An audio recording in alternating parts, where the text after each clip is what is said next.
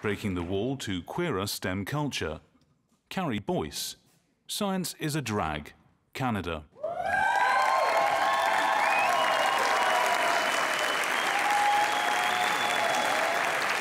Good morning, everyone. My name is Rich, because I am. Slight change of plans. Carrie couldn't actually make it here today, but lucky for you, I was in the neighborhood to talk about gays in science. Now, I know, a lot of you are probably wondering what me, a straight white man, could possibly have to say on the subject, but I know a gay, so I'm basically an expert. For example, did you know that over 50% of Americans admit to still harboring some level of prejudice against queer people? Across the board, queer scientists are reporting exclusionary, offensive, and harassing behavior at work. In fact, one study of UK physical scientists revealed that almost a third of queer scientists and half transgender scientists had considered leaving the workplace because of discrimination and hostile climates. Physics can't afford to lose anyone else to biology or the arts people, okay? The math is going to do that for them. In Canada, where I'm from, every member of my team has at some point been told that they were too loud, too bubbly, or too feminine for science, which is wild, because science doesn't exist in a vacuum, okay? It is shaped by the people who do it, and those people are shaped by the communities in which they live. So it's time for another rebellion, as we call out science to call us in. Enter drag. Now, if you're unfamiliar, or maybe even feeling a little scared right now, please don't panic. There's an equation. Just kidding. I told you the math was too hard. RuPaul probably described it best when they said, we're all born naked, and the rest is drag. Everything about how we present ourselves, no matter how you identify, is a form of drag. And as an art form, it exaggerates and bends gender expression. Nowadays, drag shows are a beloved touchstone of queer communities. And so in 2019, we started Science is a Drag, the world's first fully science-themed drag show, where we take scientists, we dress them in drag, often for the first time, and we train them to share research with the public in queer-friendly spaces. Our kings and queens are serving drama and science in equal measure, turning live DNA extractions into burlesque performances, highlighting the climate crisis with lip syncs and fiery costume reveals. They're challenging our preconception of bees using Pictionary, and they're teaching us the correct techniques for flossing using feather boas.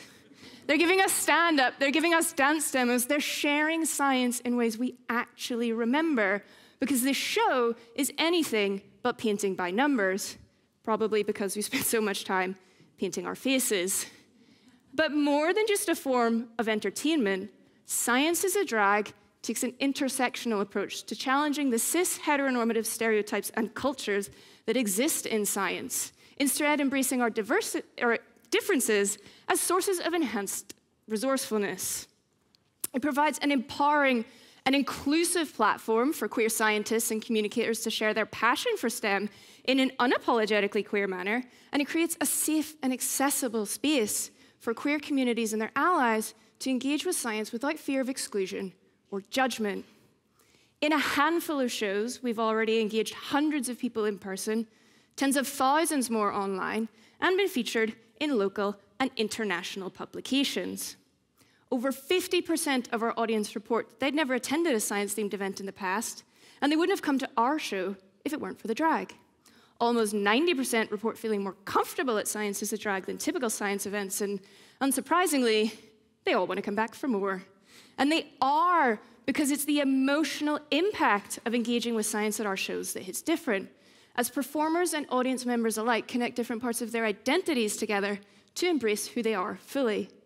For our performers, we leave a longer-lasting impression as they realize they can be the role models they never had before, mentoring the next generation of presenters and bringing their whole selves to work. We've already seen replication in places like the UK and been invited to support shows in 40 cities around the world, including Berlin. Demand is high, so high that our shows often book out within minutes. And that's because Science is a Drag isn't just a queer show for queer people. The beauty of drag is it's so loud and sparkly and in your face that whether or not you consider yourself a science person, you can't help but stop and pay attention. And with a rise in hateful discrimination, and violence against queer communities.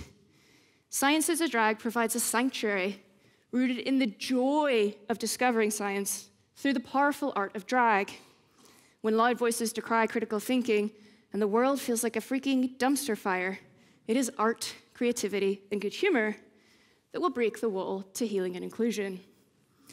My name is Carrie Boyce, and I'm a lot of things. I'm Irish, I'm British, I'm an aspiring Canadian. I'm a white woman and a science communicator. I'm also queer and disabled. And through Science is a Drag, I'm learning to take up space, to embrace the kaleidoscope that is me, and I'm learning that science is better off for it. I'm enough, just as I am, and so are all of you. Thank you.